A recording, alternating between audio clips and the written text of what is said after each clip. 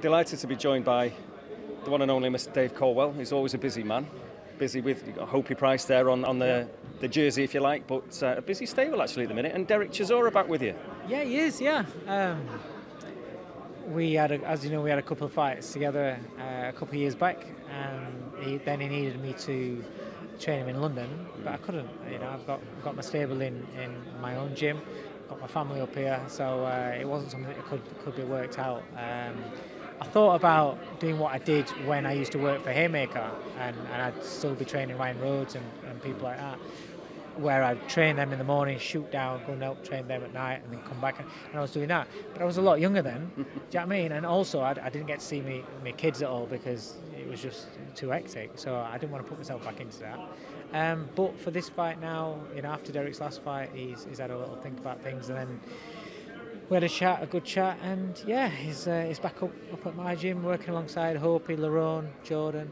You know, it's good. It's a good vibe, good atmosphere, and he's getting some good work in. It really is.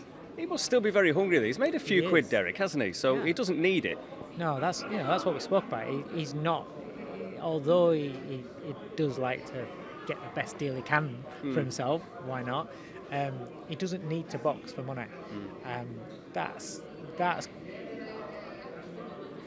That's where you need to know where there's still something left to give, because you can want to do something even though there's nothing left there. But working with him these past 4 weeks,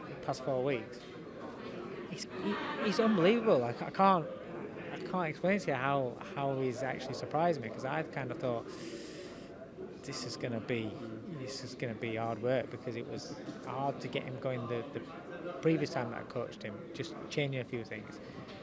But he's like a young kid, and his attitude as well. He said he's just come. His words are, he's come. We know he goes.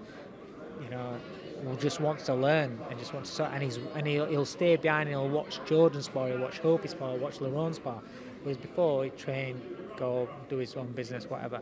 Now he's hanging about in the gym and he's talking to everybody, like as in learning and learning from different people's experiences, different people's perspectives. It looks like he's really, really enjoying it, and I can see that in his performances in the gym. I'm really excited about working with him. When you reel off the names of the stable, it's a really interesting mix, actually, isn't it? You know, with obviously Lerone, he's a real character, isn't he? And a real talent. And Jordan, we know all about his skills.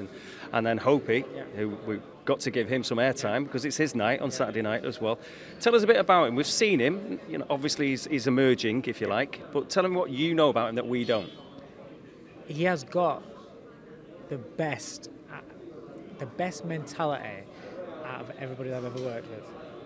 And when I say that, where even though I've had fighters that won titles and more proven and everything like that, I'm not talking about boxing side, I'm talking about the mental aspect, how they see things, how they work things out, how they handle things, how things just don't fluster them. Some people take, you know, like Rebellion, it took me a few years to get the red mist out of him. When somebody caught him in sparring, he'd want to go straight away rather than being smarter and calculated. It used to take a bit of time for that. You know, some people don't believe in themselves to the max. Some people believe in themselves too much.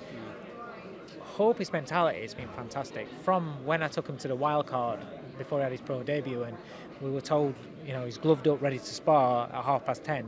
Didn't actually get in the ring to spar until 2 o'clock in the afternoon. But he was calm as anything. I'm thinking, at that point, I didn't know him that well. I'm thinking, how's he going to handle this?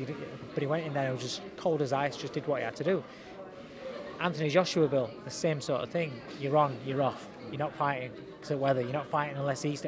Gloves came off twice. He was like, cool, all right. You're on 5 minutes. Right, okay, cool, no problem. Go out there, do a job. He listens to everything. Sparring, Kid Galahad, people like that, in early days, especially when it's rough and horrible for him.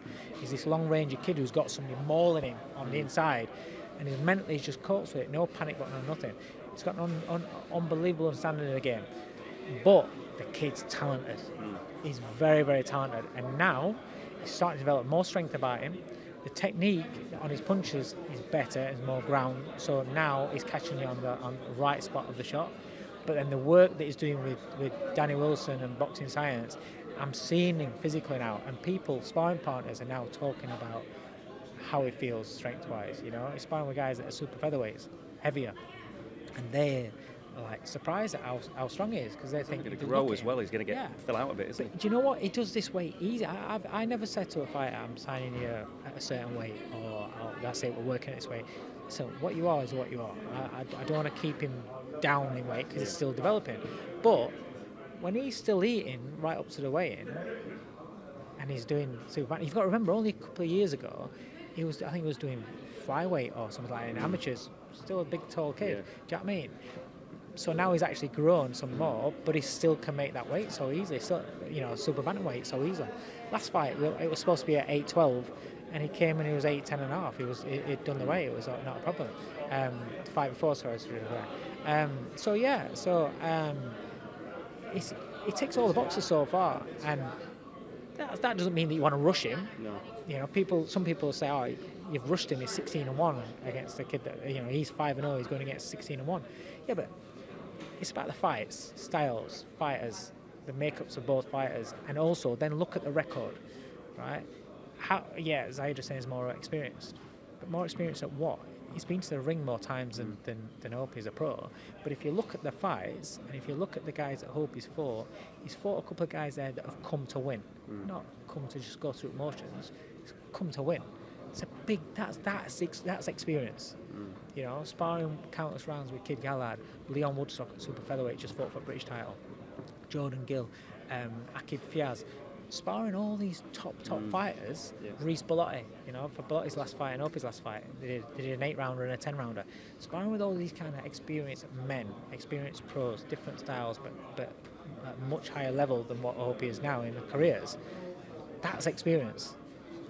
That is experience. And don't forget, he had a great amateur record, great amateur experience as well, fighting all the top kids as well, boxing junior Olympic gold, boxing in world championships, Europeans, all that sort of thing. So where is Zahid Hussein more experienced? We'll see on Saturday night. I know what my man's capable of doing. I know what I see him consistently, day in, day out, and that's why in his last fight, only 2 weeks ago, they were all saying, but he's fighting against Zahid Hussein. Do you want to take an easier fight? I was like, no. Every time they give me an opponent, I'm like, no, because what is the point in him sparring all these top fighters and doing all the work that he's doing, and then going and fighting a guy that's not as good as the guys, nowhere near the level of guys that he's sparring? Well, what's the point in that? Somebody's just going to try and tuck up. So I wanted Grande, who I knew was unbeaten, was going to come because he wants to be a big star in Italy on DAZN. I knew he would come for it, and he gave him a good fight, and that's real experience. Now, in that, you mentioned a couple of times Kid Galahad. I just want to put something to you, because our producer, Josh, is taking great claim for all of this, right? But what he did was, he had a word with Ali Drew recently, and he asked Ali Drew about Leigh Wood.